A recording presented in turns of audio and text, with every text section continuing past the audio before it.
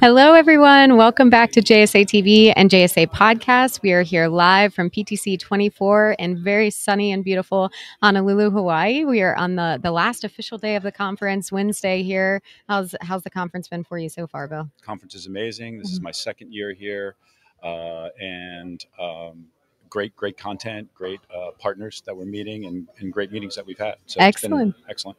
Excellent. So we are here with Bill Thomas, Senior Vice President of Energy and Power Contracting for CleanArc Data Centers. I'm going to chat a little bit for Bill's first time on JSA TV. So we're going to get a little bit of insight from him about CleanArc, why the company was founded actually last year at PTC, right? So this is officially the 1 year mark anniversary. Yeah. So, and then get into some 2024 trends ahead for CleanArc as well. So we can just go ahead and dive in here, Bill. So first of all, we would love for our audience to learn a little bit more about CleanArc before we jump in too deeply. So you all are pretty new on the data center scene, like we were saying, you launched last year at PTC’23. So can you just tell us your elevator pitch around CleanArc? Like, how do you describe the company? Yeah, it might be an extended building that we're riding in, but let me try and give you the abbreviated version of it. CleanArc was founded as a greenfield utility scale developer of data center. And when I say utility scale, our prototype for our buildings is 67.2 megawatts, so a pretty significant dimension for volumes. And we envision having 4 to 6 of these buildings per campus. Mm-hmm. And so when you kind of get into that and you think about what the energy consumption is associated with that, it's somewhere in the area of like 4.5 terawatt hours annually. So a massive energy footprint. Our ambition is really to develop for the hyperscale community. I mean, that's where this scale is going.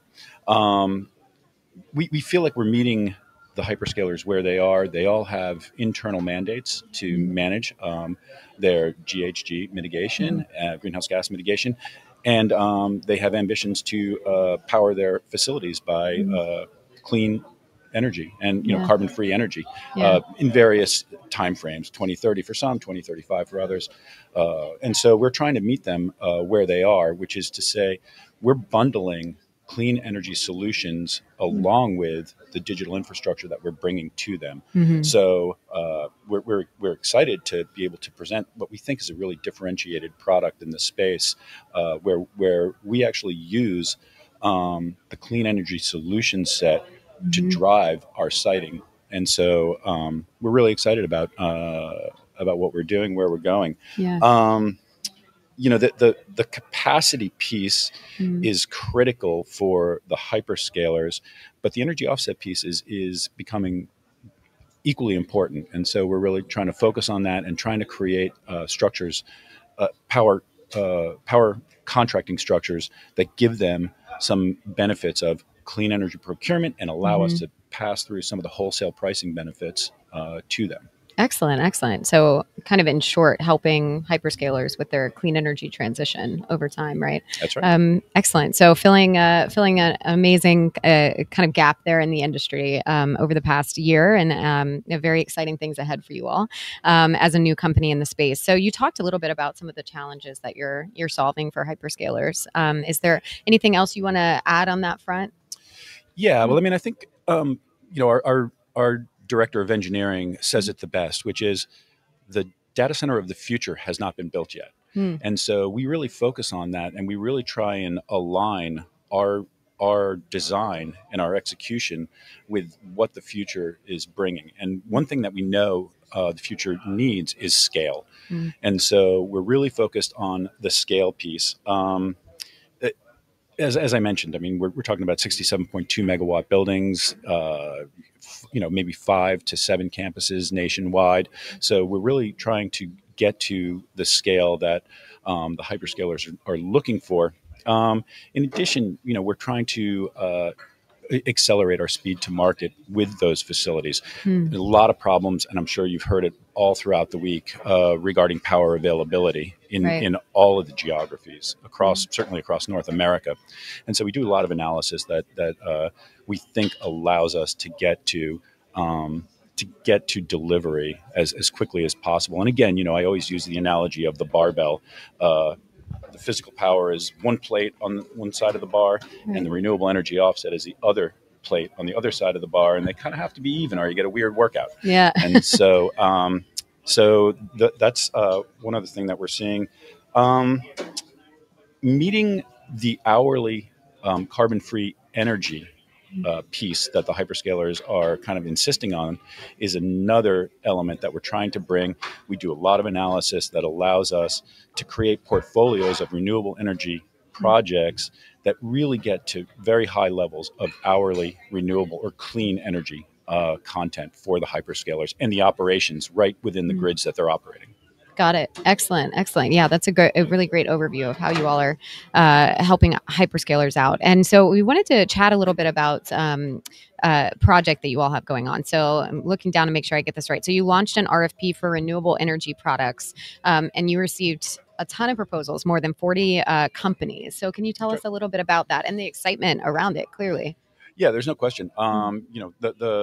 The renewable energy developers, that's the world that I come from. I'm a recovering renewable energy developer. But they're always looking for viable channels to sell their wares. And, in my travels as a renewable energy developer and energy contract originator, it was pretty apparent and quickly became obvious that the ICT space was procuring the 90% of what was being procured in the voluntary renewable energy markets. And even more specifically, it was the hyperscalers that were doing it. So we know that there's a nexus there between what the renewable energy developers need to get their projects moving forward, get contracted and financed, and what the hyperscalers are really demanding. And so as I said, our ambition is to go out and bundle this product and make sure that we have a viable energy solution, clean energy solution for the hyperscalers a priori. And to accomplish that, we ran an RFP this summer.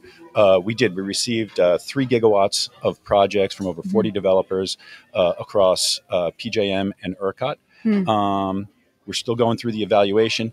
We ran into a little bit of a hurdle with PJM projects because of some systemic things that are going on with grid reform in PJM that are not allowing renewable energy developers to really get their projects online as quickly as we would like. Yeah. But we're trying to get there, and we're hopeful that things are starting to free up a little bit, and we should have viable projects to serve our ambition of being online in 2027.